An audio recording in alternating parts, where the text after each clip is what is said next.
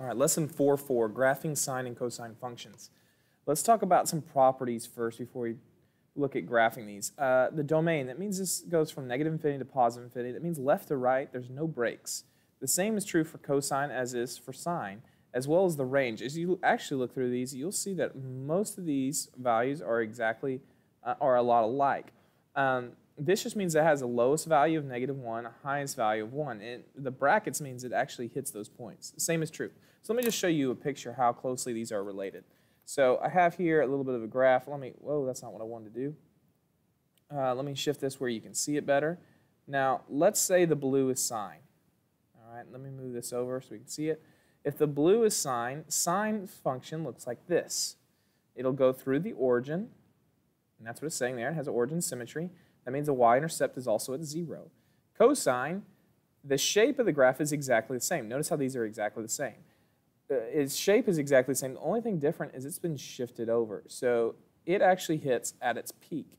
And so the y-intercept on this one would be 1. It would hit at the value 1. Now, it doesn't matter which way you'd shift it. It would still be the same idea. But that's the only difference in these two graphs, is that cosine has been shifted over to where it hits up at the top peak, or extrema is another name we could use for that. And as you can see, as you look at these two graphs, the extrema occur in different places. This one, the sines, has extrema here, here, here, and here, whereas cosines, it shows it right there in the y-axis down here, and so they occur at different places. Just to point out, this spot right here is pi over 2. This spot here would be 0. This spot right there should be negative pi over 2. And so you can see how this is counting. This spot here should be pi, and so on and so forth. That's how this graph would look. Now let's take some look at some other vocabulary. Amplitude. Amplitude is talking about the height of the wave to the middle point. So amplitude could be measured from the center up or from the center down, because a wave would have the same height as it would its depth. Where you can find amplitude is this A value out here in the front.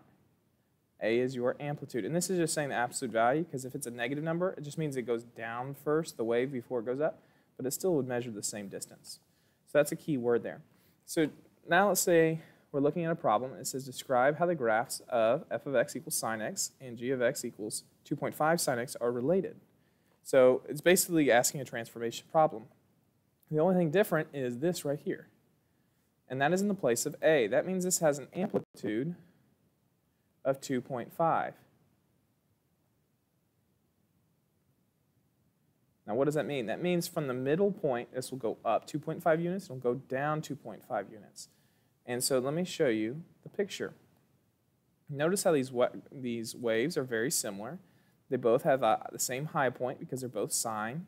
Sine graphs would look the same. It's just the difference is this goes up and has a height right here. That point would be 2.5. And its lowest point down here would be negative 2.5. Whereas a normal sine, it's kind of like it has a value of 1 there. That means its peak is at the value 1, and its lowest point would be at negative 1. So that's the difference between these two. It says sketch 2 periods. What that means is 2 complete cycles.